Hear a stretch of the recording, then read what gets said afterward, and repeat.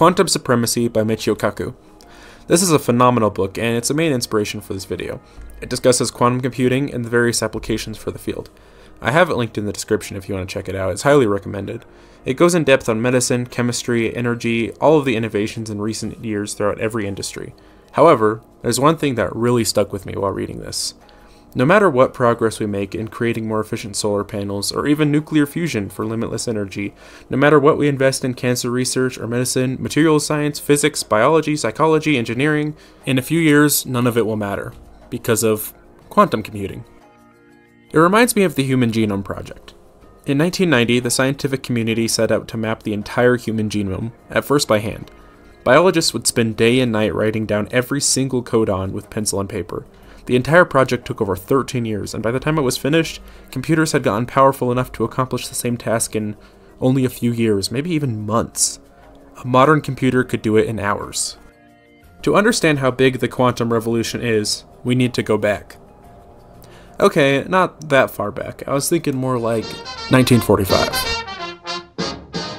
The ENIAC, or Electronic Numerical Integrator and Computer, catchy right, is at the forefront of electronic computation. It was created by the University of Pennsylvania for World War II and was easily the fastest of its time, able to perform over 5,000 additions per second. It didn't have storage or RAM or a battery or anything, and it weighed over 30 tons and required 6 female operators at all times, but boy was it powerful for the time. It was the first time humanity had really harnessed the power of the electron to do its bidding, and it was a massive leap for our species.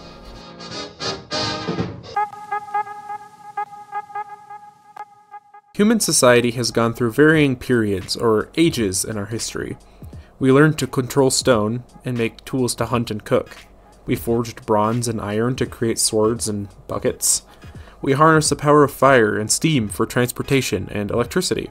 And now, we mold silicon wafers for our supercomputers and artificial intelligence and video games and whatnot. While you could argue that ENIAC was a massive leap forward in computing, the Silicon Age didn't really begin until 1971 with the invention of the microprocessor. This little guy, the Intel 4004, was significantly more powerful than the ENIAC could ever dream to be, and it could fit on your fingertip. It wouldn't be fair to say one person invented it. It was a team effort from Fagan, Shima, Hoff, and Mazur. It sparked an all-out war between competing companies, improving upon each other at exponential rates, interconnecting these behemoths of computing across long distances through the internet until we got where we are today. Modern computers are a necessity for almost every task. It's almost an abnormality not to have one. People carry around supercomputers in their pockets to scroll memes, or text their friends, or watch funny, educational, entertaining 1-minute videos on the periodic table from a really cool YouTube channel. Silicon really did transform everyone's life in some way, but all ages must come to an end.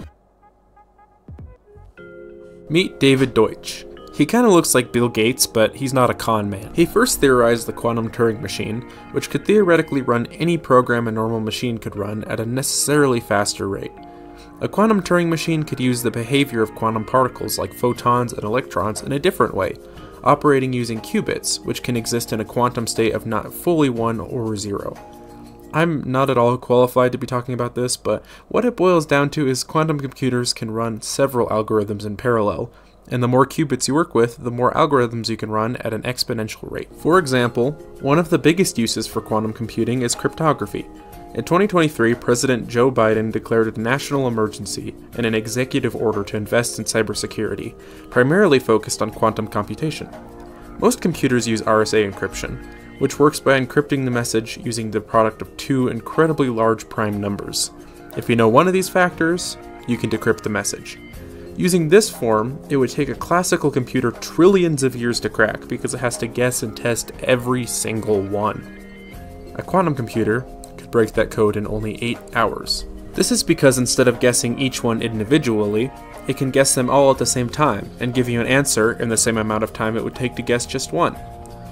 Okay, that's not actually how it works. You can use a quantum computer to find the period of the factors, which gives you the period of the prime number in the form of a sine wave, which you can apply a Fourier transformation to and split it into multiple sine waves to find the digits of the number, and I have no idea what I'm saying, but it's a good example of how quantum computers can do a bunch of stuff simultaneously. It's also very useful for chemistry and material science.